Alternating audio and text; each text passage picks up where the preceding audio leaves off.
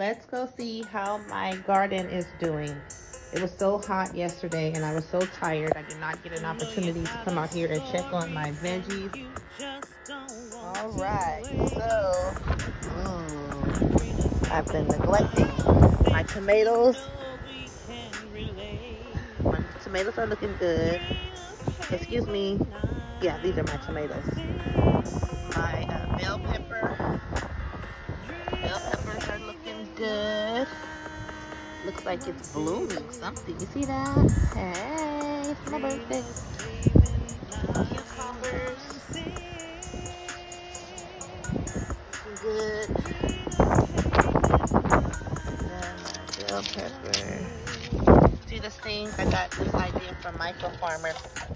I'm gonna stuff some soil in it and poke holes in it, and I saw how he... The strawberries are doing fine in that reusable drainage pipe I have. Let's put it over here for right now. Lean that on up against there. These are summer sandwich tomatoes. Looks like they bloomed something. I don't know what that is. They could probably use a little bit more soil. And they're dry, so Curtis was like, you know you have to water those every day, right? So yeah, I need to do a little bit better with that. All right, and then I took everything out of here because I saw Lashes drilling holes in her kiddie pool, so I need to drill holes in this so that it can drain properly. All right, and I still haven't planted my herbs. These are the, which ones are these? Put those in there. Okay, yeah, this definitely needs freaking water. All right, thank you all for hanging in there with my journey. But this is the best I can do to keep my garden plants from blowing away. You know, it doesn't look very attractive. However, I only came out here 3 times because this side over here keeps coming up.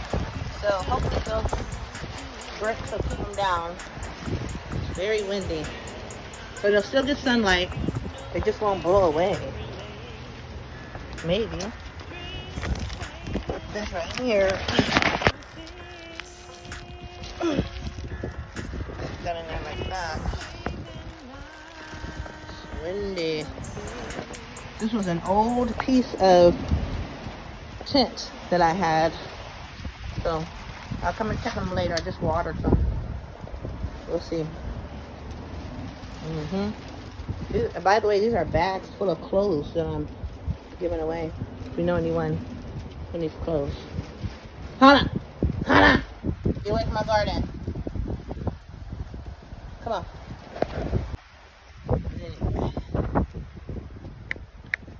I need to fill this with more water. Okay, definitely gotta water those. Thank you all. Appreciate your supporting me along my first garden journey.